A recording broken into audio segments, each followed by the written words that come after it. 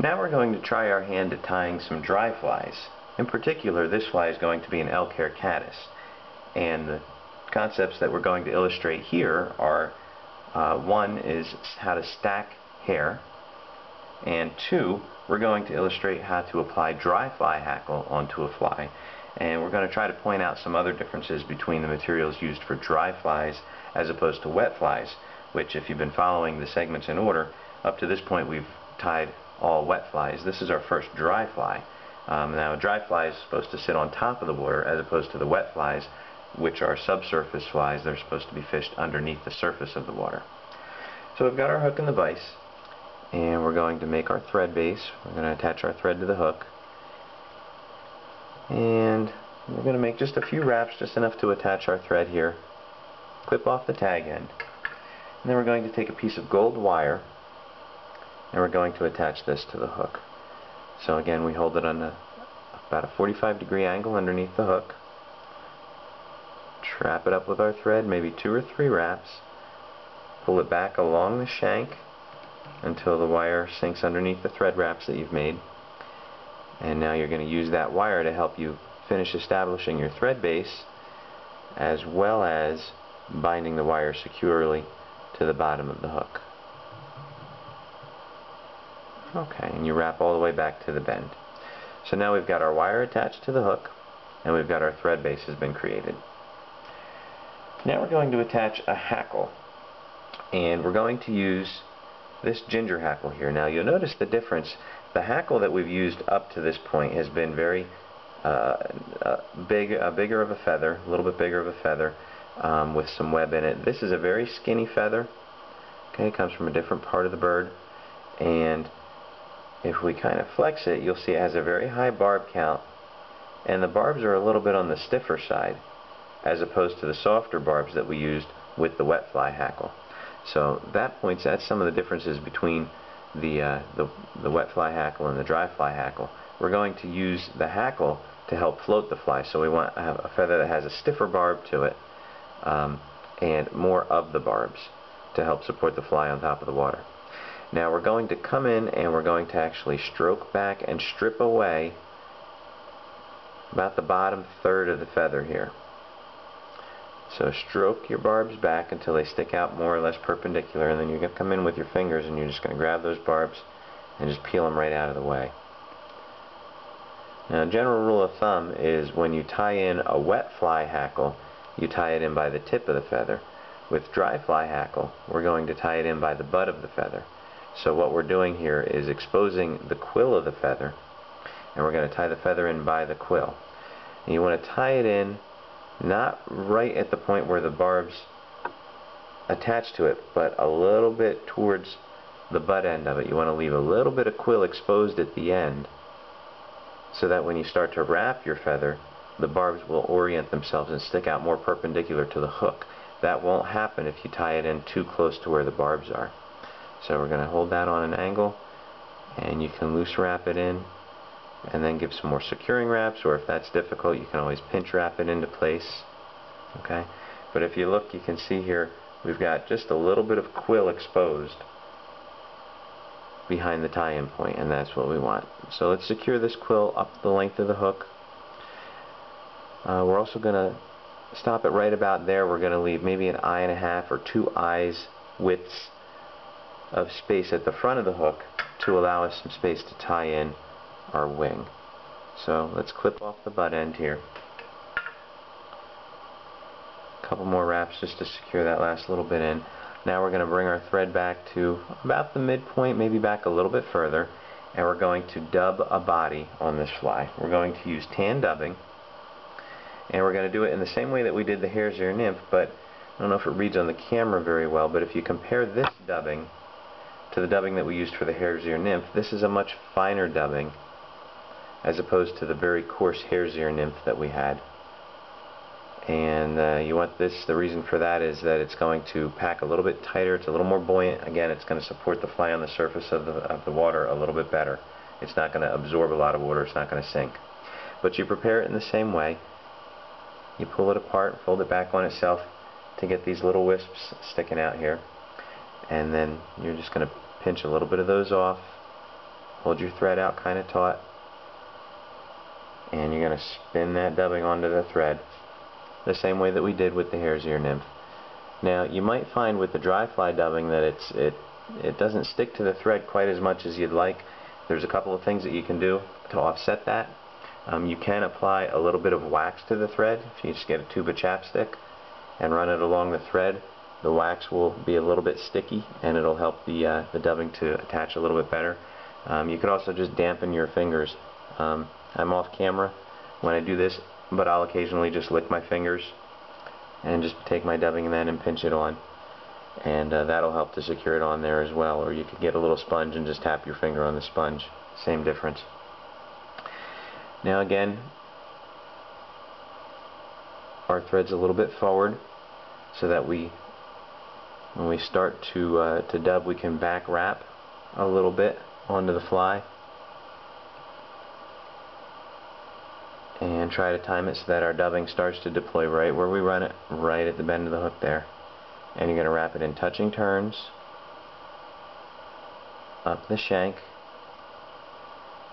again to a point right about here for this fly. We don't want to dub too much more forward than there because we're going to need some space to attach our wing. So I have just a little bit extra dubbing here. I'll just pinch some of it off, and that looks pretty good right there.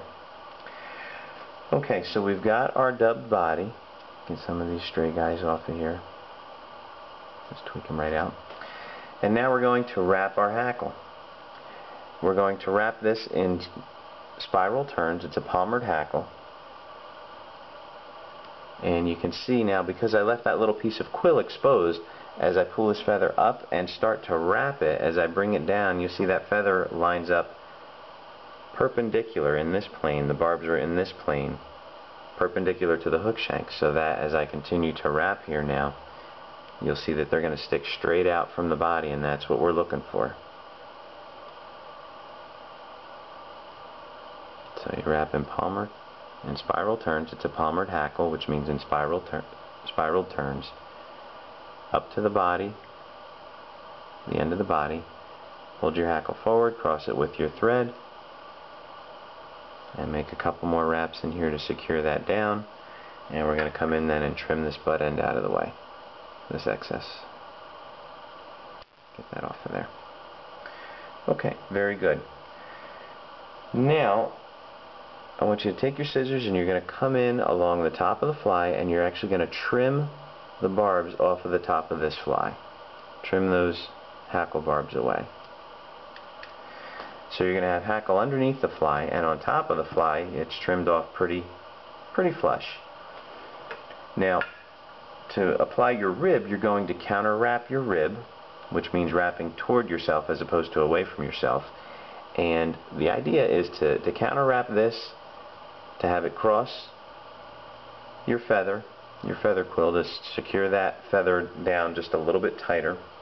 But you don't want to trap any of these barbs underneath here in the process. You want to leave those as free as possible. So bring your wire underneath.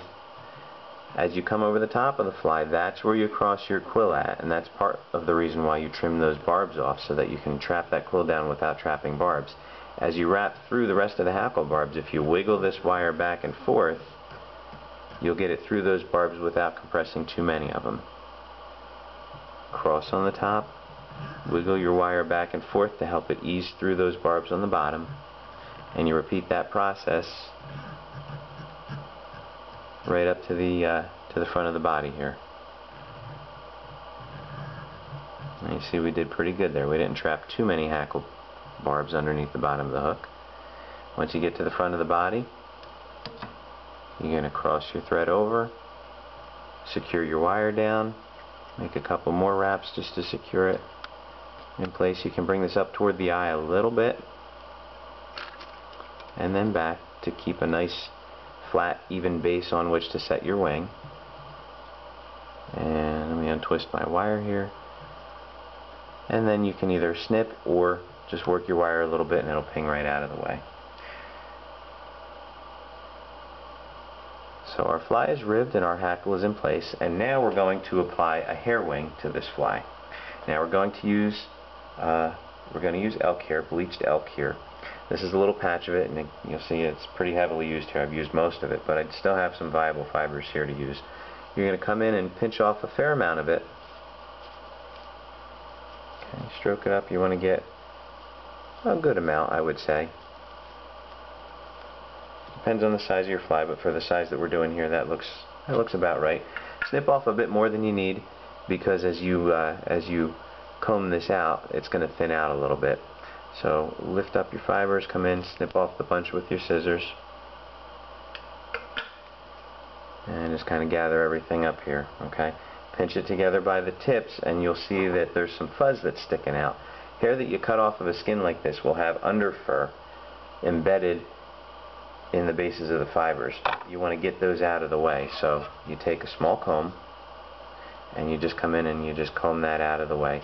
Usually if you just kind of beat it a little bit with your comb, it takes that shag right out of it, or at least loosens it up, so that you can then come in and stroke with your fingers and clean that up. And now you'll see that we've got a stack of hair with very little underfur in the bottom here. Okay, you want to remove that underfur, because when we go to stack these fibers, which is what we're going to do now, if that underfur is in there, it's going to kind of bind them together and won't let them stack effectively. Okay, so now let me grab my hair stacker, which is this little tube with a cup at the end of it. It's a little cylinder, it's got a cup at the end. You put those together, you insert your fibers into the tube, tips first, drop them in there, and then you want to just tap this. You can tap it on the tabletop. I'm going to tap it on my knuckle here so you can kind of see the action. Okay,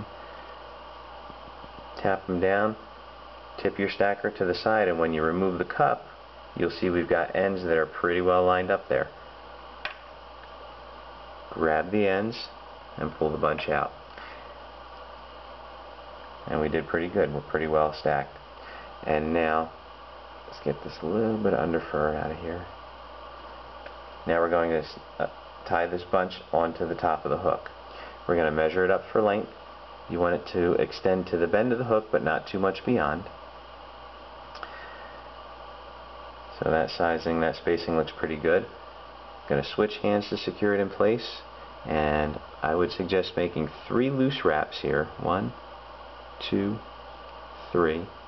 Stroke your butt ends up to keep everything on top of the hook. Roll your fingers forward and give a little tug with your thread.